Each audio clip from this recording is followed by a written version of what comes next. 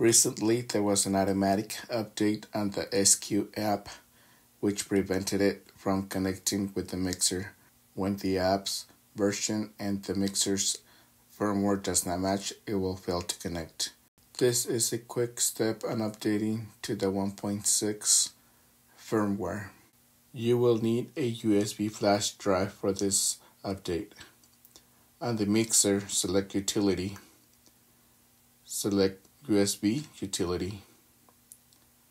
Select Status Format. Insert the USB flash drive. Select Format. Select Yes. It will quickly format the USB flash drive. Remove the flash drive. Insert the flash drive in a USB hub with the USB Type-C adapter connected to the MacBook.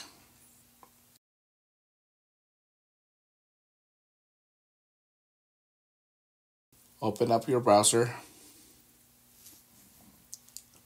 You'll search Allen and Heath SQ5 Firmware Update. On the page, scroll down to SQ5 Firmware. Select SQ5 Firmware 1.6. Download it. Agree to the terms.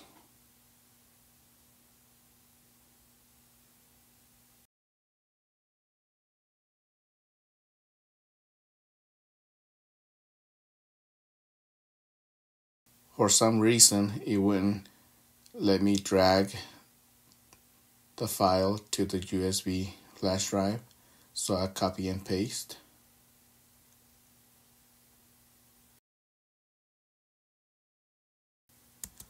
There's an issue the way the file is written, so if you were to take it as is to the mixer, it will not update. Select Issues with Copying Firmware. It will take you to this page, which will tell you how to properly rename the file for it to work.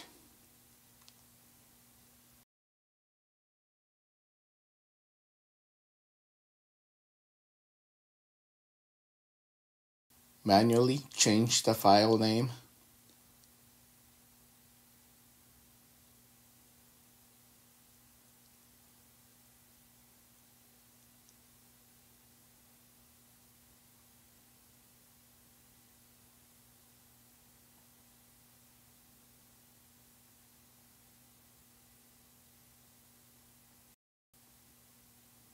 Make sure it's correct.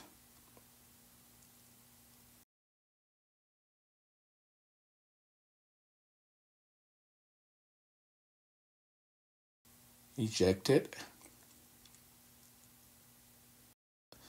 Remove the flash drive from the hub. Reinsert the flash drive into the mixer.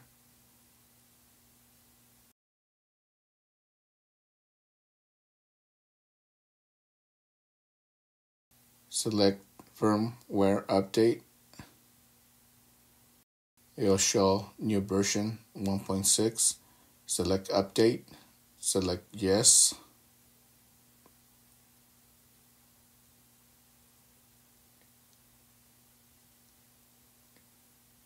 It'll start erasing the old firmware.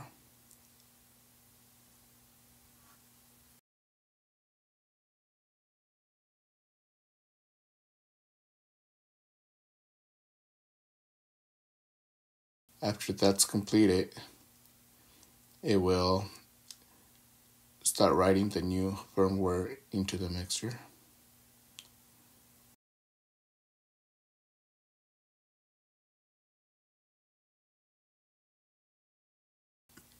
Once completed, it'll give you a success message. Select Restart.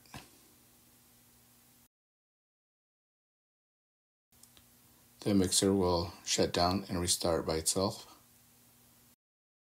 Once the mixer has restarted, confirm that the firmware was updated. Select Utility, select General, and you'll be able to see under firmware version, it'll say 1.6.0. Now go over to your iPad, open up the app. You will see the 1.6 version. Select SQ5, connect, and if everything's done correctly, and there you go. You're all connected now.